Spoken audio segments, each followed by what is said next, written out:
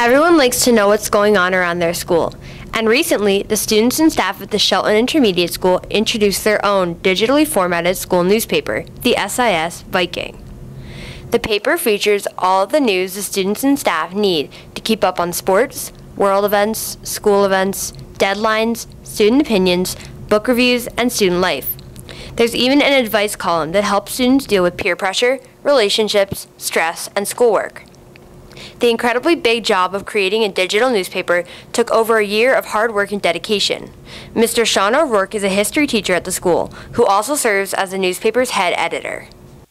The idea to start a digital newspaper was born last year here at SIS. The students were really excited to put their words onto a digital website.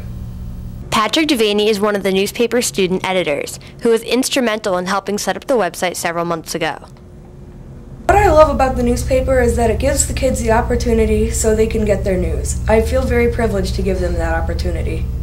By going digital, the SIS Viking is helping Shelton Intermediate School students stay in touch with their school. Reporting from Shelton for Fox Student News, I'm Lauren Fadiman.